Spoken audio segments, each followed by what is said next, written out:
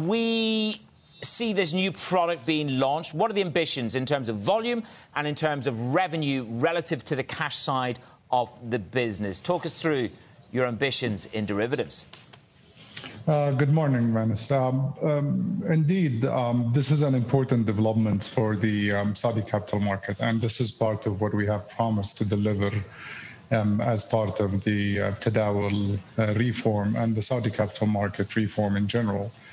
It is an essential investment offering for our clients, and it is an expected also specific requirement for our institutional investors, whether they're local or international.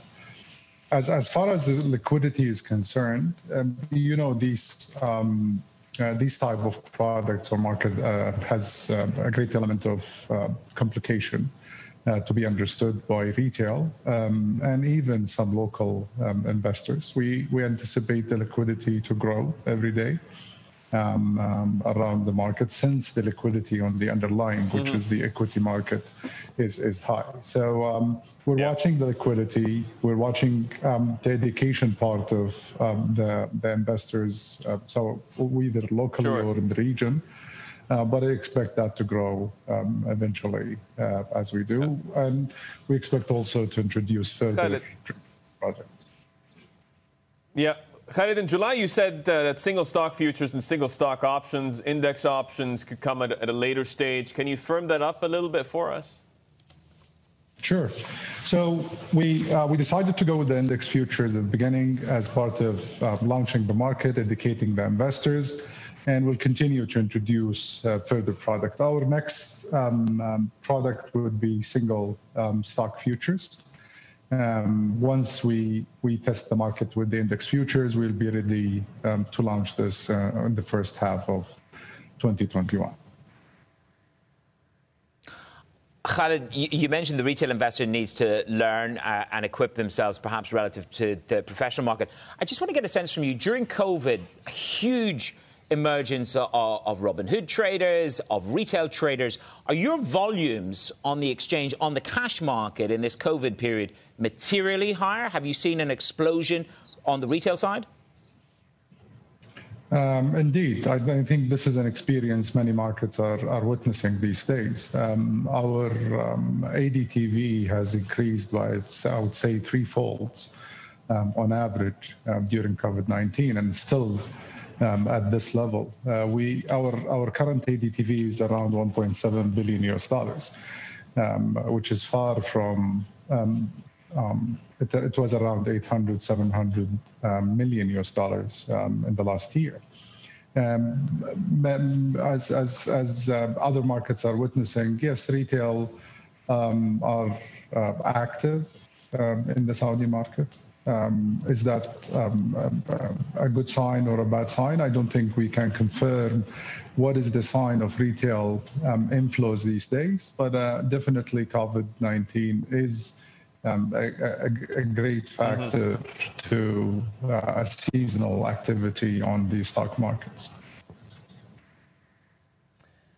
What about future IPOs? I mean, from the conversations you've had, from the proposals you've seen, what are the indications? Is it going to get busier into year-end, into 2021? Are you expecting a few more juicy IPOs that investors can start, getting excited about? Let me put it that way. Well, again, we haven't anticipated since COVID-19 started. We anticipated slowness on the IPO. However, actually, the pipeline is very healthy. Tadawul this year have onboarded 6 securities in the market. 2 already on the way. Tomorrow we'll have our first direct listing in the MO market. This is the first direct list in the GCC region. And at least there are 4 to 5 IPOs under review. So I think this year and potentially next year, it's becoming surprisingly a very healthy IPO pipeline for the Saudi market, despite COVID-19. And I think some of these companies are accessing the market on such challenging time to get the full benefits of the market. Do you think that the progress that you're making in terms of the futures, the single stock futures, which will come, as you say, hopefully in time, will that pull forward the timeline on your IPO, which I think in July you'd said to us, look, that's probably in the next 24 months. But this progress that you're making, the volumes that you've just outlined, can you pull that timeline forward reasonably next year? Could it come next year? Well, absolutely. Would it change our position? Would it accelerate the IPO of the exchange? Definitely, because as I said earlier, the derivatives market activating the Saudi clearing house, which was done also last Sunday, were a big transformation that we wanted to do before we start reading any paper around IPO. It would accelerate that timeline, but not necessarily to be in 2021. We'll assess that in the Q1 2021, but it's going to be in a shorter time than 24 months, in my opinion, as developments have become faster as the Dow is concerned. Yeah. Khalid, a look at the premium that investors have to pay for Saudi stocks in comparison to the emerging market benchmark. It's quite sizable. And it's even more extreme compared to local peers, be it Dubai or Kuwait. A lot of the interest and support is coming from a local base. What else do you have in mind to really try and get more foreign investors, foreign capital into Saudi stocks? Well, looking at the premium of the market overall, I don't think this is a good indicator for investors. As you know, investors are specific to specific sector, specific subsectors.